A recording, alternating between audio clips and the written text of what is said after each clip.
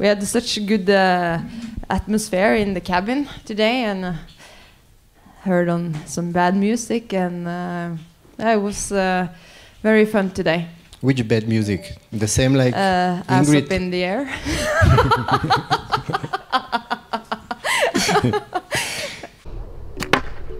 Ja! Nei, den datt ut. Nei! Den er godkjent. 15. Nå klarer du det. Nei, det er jævlig bra. Akkurat det. Ja, så da får vi 14. Ok, godkjent. Hva får man for det? Nei, vi må gi straffepoeng. Har dere også klart det hoppet? Altså, det kommer du ikke! Hæ? Så egentlig så kunne vi spilt ferdig. Ja, men jeg skjønner jo at de vil ha straffepoeng. Jo! Nei! On second place, Dora Wierer is catching a plane. Or helicopter. She's Yeah, always taking helicopter. helicopter. The NRK people said that I took a lot of seconds downhill. So I guess it's not only me, it's the waxmen as well who made the good skis. But you gave Marta still 30 seconds on the tracks. Okay, maybe I was good then. Men jeg skjønner jo på en måte dere at dere vil forandre reglene underveis med det. Ja, og dere fordi dere ikke klarte den her. Det var ingen som sa før vi startet at det skulle være stopp på 15. Ja, men da må dere jo si ifra der og da. Ikke nå. Sånn er det, det skal være likt for alle. Dere sa ifra når dere klarte det. Nei, vi sa ifra når vi sto der. Da må vi ha Morten sånn rolig, sånn pedagogisk stemme, og vi bare, dere skal klare det! Altså, det er bare fordi Sverre synes synd på dere, fordi dere ikke klarte det. Vi kan ikke stå... Gute Sekundarium nach Dorothea Wierer. Ich war 1 Sekund und 3 Sekunden und ich denke, das ist gut. Aber wenn ich Denise gehört, war sie sehr schnell und ich muss Rakete in meinen Arsch. I tried to do my best and try to just when Justin fell in the start. I was thinking was not Justin. Anais, nei, hva var det? Chevalier. Sorry, the wrong name. When she fell, oh my god. Then I was thinking, I just have to go. Tiril, can you talk about the reindeer first and the rower? The reindeer? A moose. It's a moose. Can you talk about the role of the moose in this team? This is Braute. Yes.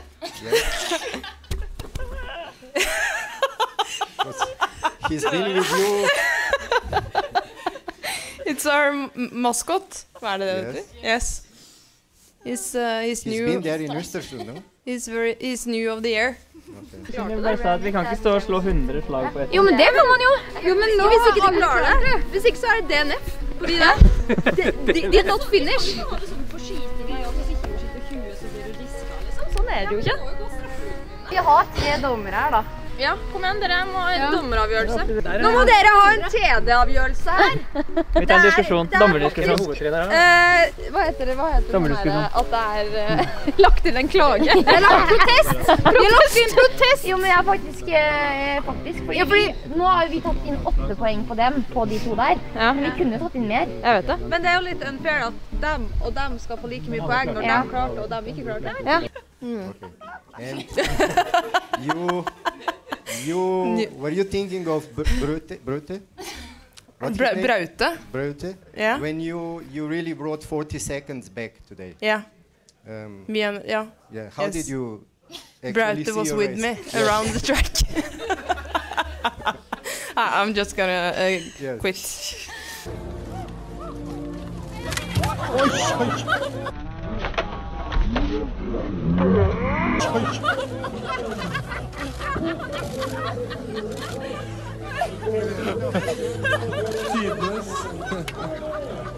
You told us about your hobby of knitting.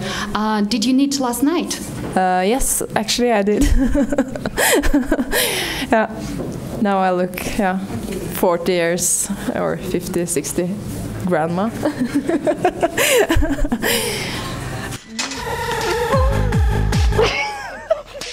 Was ist dein Problem? Oh, du musst schießen. Kannst du nicht schießen, Tiril? Du musst schießen, ja? Oh. Ja! Du klarte alle? Fy faen, jeg vant det! Nei, her er det. Nå tenker jeg at vi skal stå, og så skal vi se på at de klarer det. Dette er det. Dette går jeg ikke mer på. Det er likt for alle. Tiril. Ja. Nå må du roe ned. Marte and I had done a lot of sprints together, and we're pretty even, so I knew the best one would win today, and that was me today. It was definitely you today and yesterday. Congratulations, Tiril. Thank you very much. Congratulations. Herregud! It's just me playing with the table.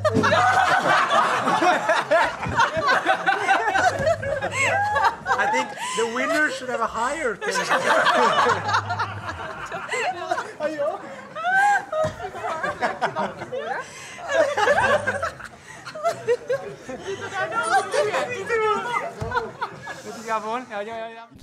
How would you rate your race today? Especially considering you were not as successful in your 2 individual races here. Thank you. Yes, that was very kind of you. No, you were perfect today. Just dig it in there, yes. I done a lot of boring training this summer, so I hope I can continue just be in the flow. Oh my God, you're not on the helicopter! I was like, oh, Dorothea is on the helicopter. So what will you do over the Christmas break? Eat, sleep, maybe make some love. Well, then, see you in Oberhof. Thank you very much.